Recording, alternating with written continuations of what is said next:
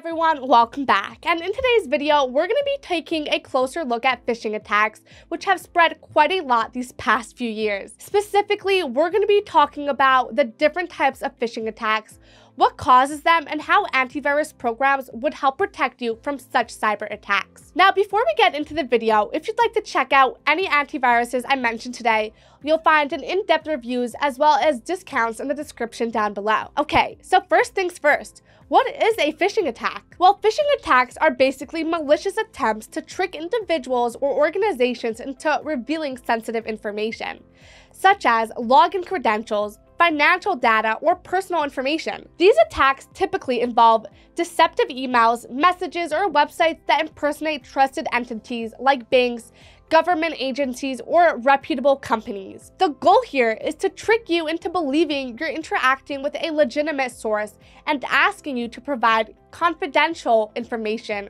or click on malicious links or attachments. Phishing attacks can have devastating consequences, including identity theft, financial losses, and compressed security. Now, as I mentioned earlier, phishing attacks come in different shapes and forms and are not restricted to just emails. So to understand them better, let me break down each type separately. First of all, we have spearfishing, which is a highly targeted form of phishing where attackers customize their deceptive messages for a specific individual or organization. They often gather personal information about you from social media or other sources to make sure their emails or messages appear more convincing.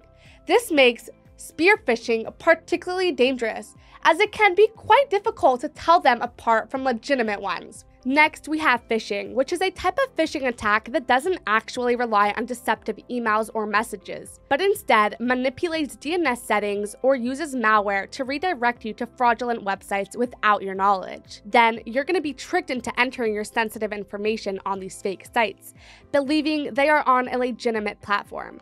Another form of phishing is going to be Vishing, which is short for voice phishing. This one involves using phone calls or voicemail messages to trick you into giving out personal information or performing certain actions. Scammers may impersonate trusted organizations, such as banks or government agencies, and use social engineering tactics to gain your trust, so be careful at all times. A similar form to phishing is going to be smishing, which is a variant that targets individuals through text messages or multimedia messages.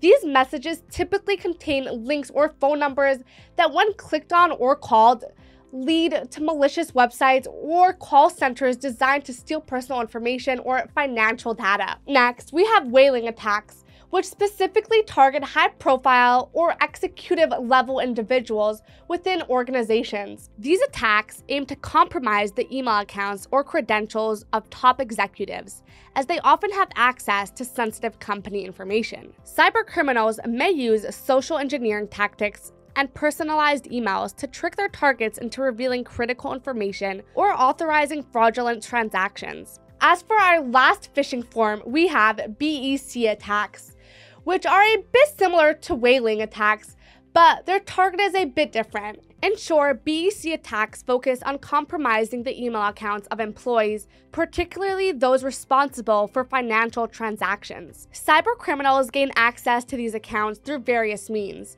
such as phishing or social engineering, and then use them to initiate fraudulent wire transfers or change payment information, leading to substantial financial losses for organizations. With that being said, the best method to protect yourself from phishing attacks is by using reputable antivirus programs, such as Norton, TotalAV, and McAfee.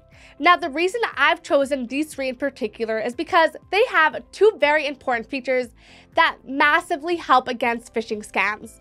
The first being their web extensions that block and flag any suspicious websites that you try to enter, and it will warn you whenever it detects any phishing emails or messages in your inbox. As for the second feature, that's going to be the dark web monitoring tool.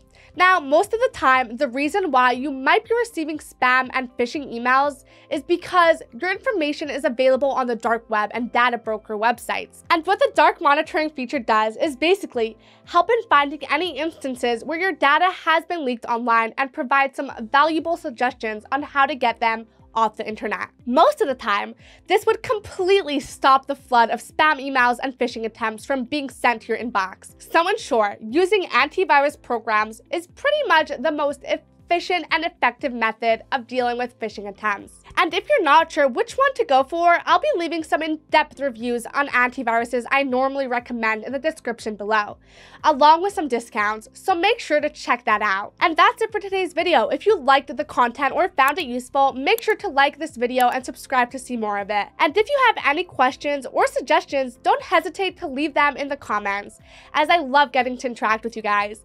That would be it for today, and I'll see you in the next one.